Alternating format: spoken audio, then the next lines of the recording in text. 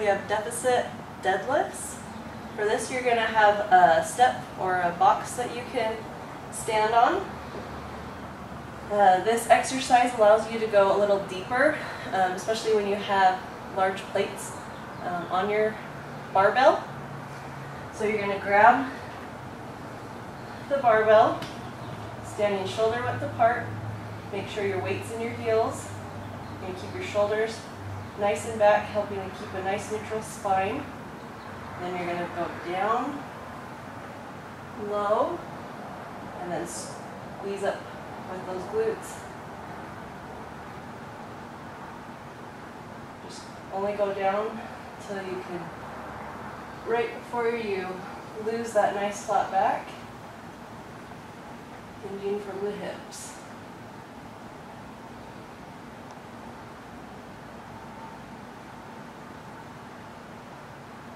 And safely place the bar down.